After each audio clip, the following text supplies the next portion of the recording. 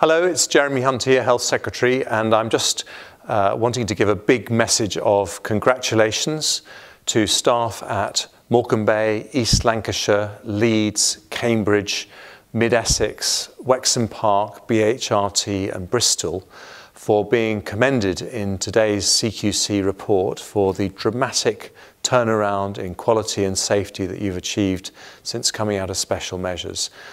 It's very, very challenging when you go into special measures, but the point of the new CQC regime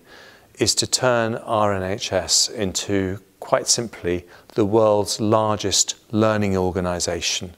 where we spread good practice, we're honest about the problems, and by making the dramatic changes that you're making,